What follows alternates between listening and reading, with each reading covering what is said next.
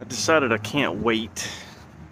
I want to get this done, even if it breaks me. Don't care, I want to get it finished. Mr. Wright, good on you, sir. Thank you. Can I afford it? Technically, yes. But not if I want to eat. Oh man, I wish money grew on trees. I gotta get this done. I gotta finish this. I went ahead and did it. You can see I went to Menards and I got 9 more boxes of this stuff. It is Mohawk Luxury Vinyl Plank. There you go. And the color is Hearthstone Oak 7256267. So if you like it, go to Menards and grab you a box. Give me a minute, I'll tell you how much it was. There we go. $35.69 a box. And it came out to $340. But there is a 11% mail-in rebate. So when I send this back in, I'm going to get $35.33 back on a gift card. So that's cool. But like I said, it's still $300. It's just money. So why do you want vinyl plank over regular old laminate? Well, if I'm not mistaken, laminate flooring is barely water resistant. So if you get it wet, it can still expand at the seams and end up looking ugly, and it can get ruined if it gets wet. Vinyl plank that's just what it is. It's vinyl. It's not gonna, water won't hurt it. And as you all know, with these big things, me always being out in the mud and getting wet and animals being wet, my floor, especially in the wintertime, is constantly wet. The little area over here by my front door is laminate or vinyl planking. And you can see it's just dirty, but it's not swollen at all. All the seams are still really good. I don't even have the transition pieces like in a square to kind of keep it where it needs to be. I just walk on it, and this stuff right here is, I hate to say it's indestructible, but so far it's been fairly indestructible. And I drop rocks on it. So, yeah, vinyl plank is the way to go, especially if you live in the country and you have a mobile home. Another cool thing about vinyl plank is it doesn't require glue. You don't have to put anything on top of your subfloor because all of these planks have kind of like a rubberized back, and it's kind of bendy. This one here's got a problem where they manufacture defect, but that's okay too.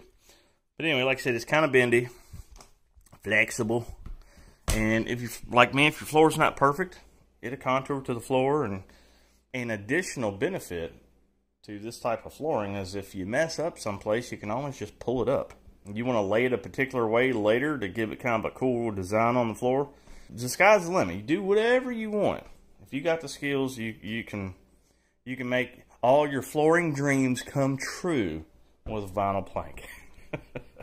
There's only a couple things really you got to remember when it comes to vinyl plank. They always tell you to start in the left-hand corner of a room, and I'm sure it's got something the way these edges lay, you know, when you're laying your plank down. I always lay mine to where the widest flat edge of your plank is facing towards me. That way you can take your next piece, see how this is a smaller edge right there? You can just sit right here and you can fit it in just like that and then lay it down, okay? You don't want to have the small edge, excuse me, you don't want the small edge facing you. That way you have to try to work the bigger edge down like that. You know what I mean? It just make it a whole lot harder to install it.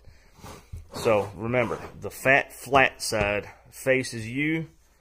The small side, you just stick it in the corner, just like that.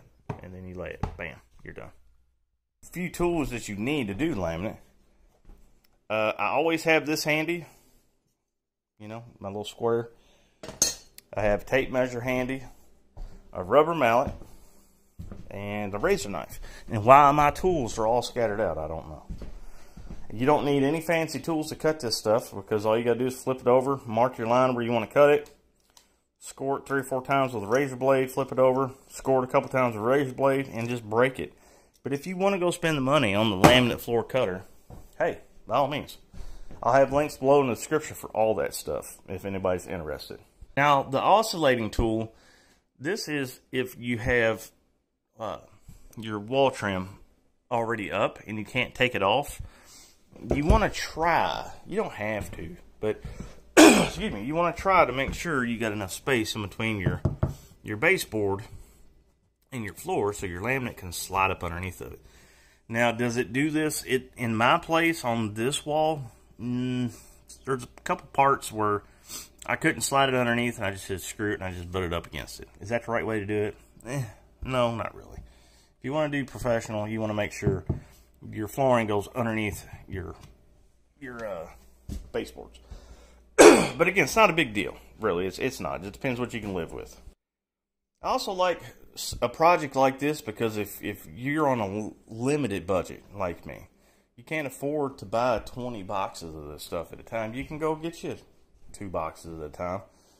Lay you 2 boxes, or you just start hoarding it, you know. Just get it as you can get it. Now, you got to be careful. If you do it that way, they might discontinue what you were buying, so you might get stuck with a bunch of flooring that you don't have enough to finish your job, right?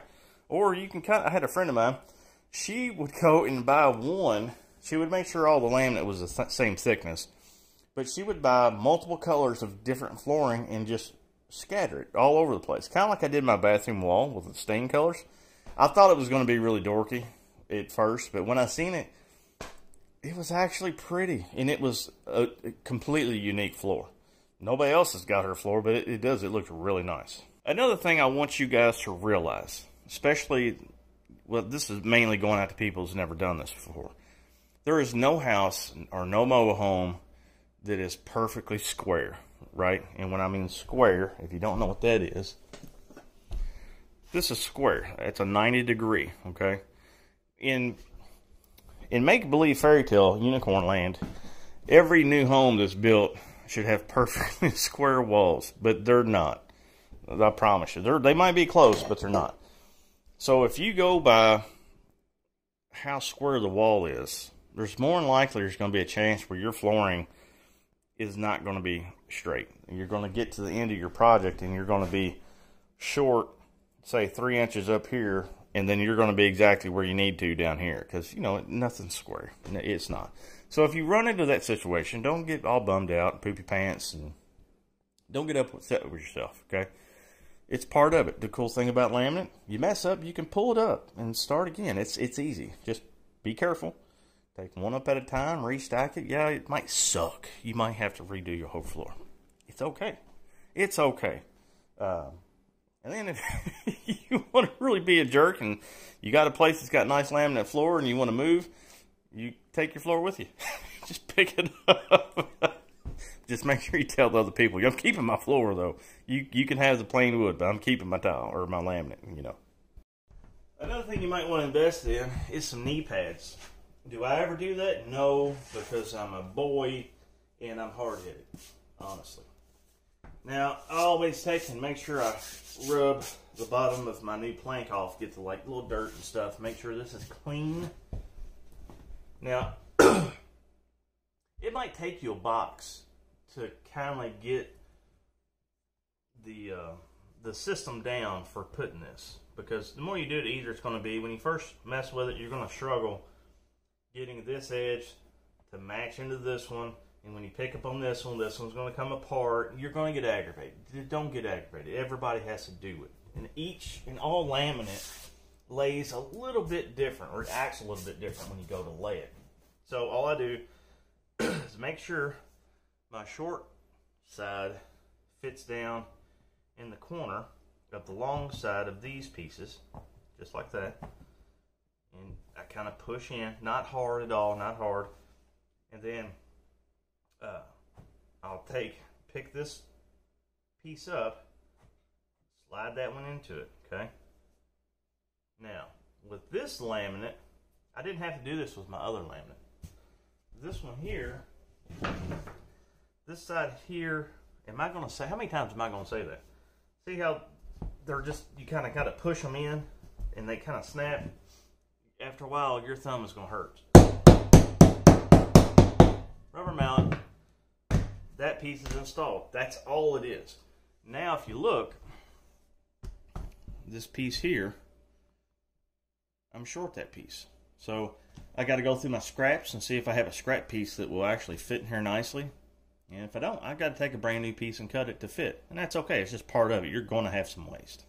I am so close. This is like maybe a ½ inch too short. Yeah, another ½ inch, it would have went completely underneath this trim. And that would have been good. Now, if any of you are like me, you have a hard time reading a tape measure. I'm not the best at a tape measure. So, here's a tape measure that I recommend all people have, okay?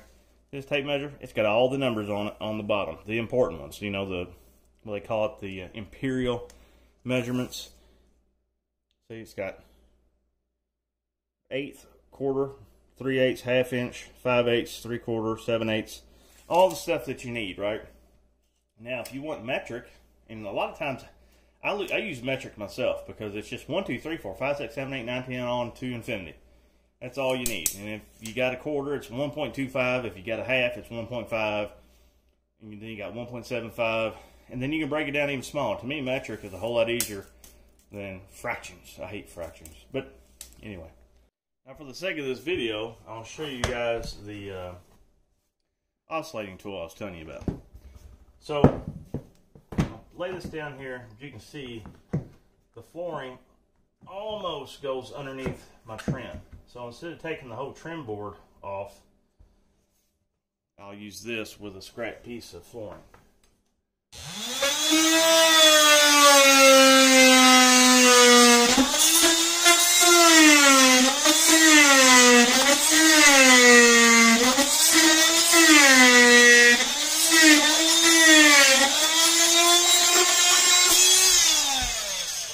Sorry, I didn't mean to bump the camera. As you can see, all I did was let this rest on top of the floor, keep it level, and scoot it into that baseboard, and it cut out what I needed. Now this should, in theory, slide right up underneath there. There we go. See? I got to clean it out a little bit better, because I've got a piece of trim board right here. There we go. It's underneath the trim, and it's going to look a whole lot better. So you figure my baseboard is about 3/4 of an inch wide, so I have to account for that. And it looks like this space here is 13.5 inches plus the 3/4 of an inch.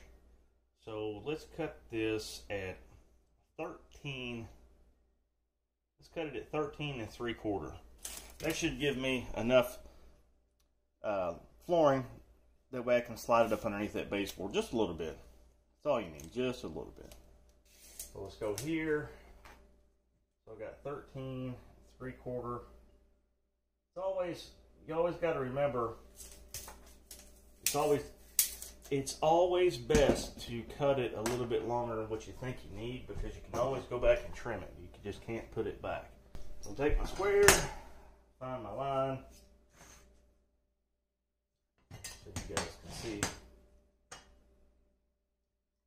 Take my razor blade, and I'll kind of push down kind of firm. Make sure you don't cut into your good flooring, which I'm totally not doing. Come on, stupid. Pay attention. There we go. There it is.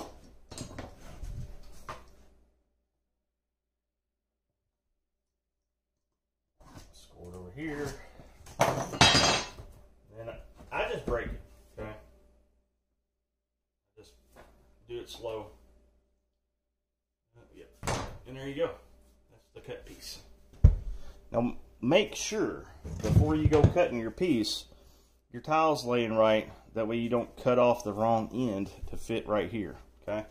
That was a hard lesson learned for me back when I started doing this kind of stuff. Like that. Now this is kind of tricky, right?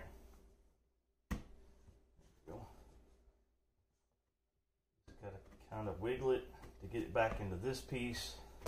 Like that. we go. I keep hitting the camera stand. I'm sorry. I don't mean to do that. Take your mallet.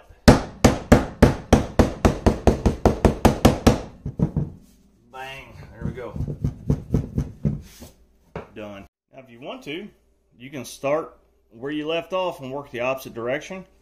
Me, I like just to going down to the other end, but it don't matter. It really doesn't. So let's say I do it this way. Make sure I got my vinyl plank down properly so the right edges meet each other. There we go. See if I can't get it to slide underneath the floor. Look at that. It went in. Awesome. There we go.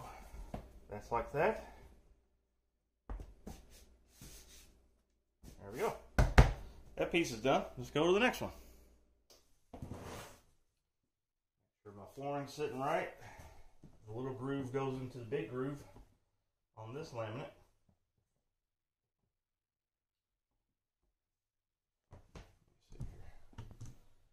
Maybe y'all can see it a little bit better this way. There you go.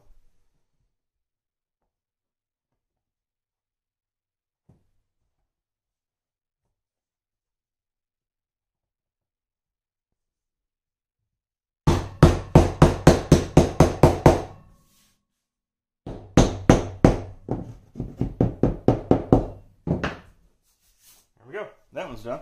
Next one. Did I mention to get knee pads? Yeah, you might want to get some of those. Again, I'm stubborn and I don't. I don't like how it feels on the back of my leg, behind my knee when I crouch down like I am now. It just drives me bonkers, man. But I definitely pay for it in the morning. Definitely. There we go. Come here, hammer.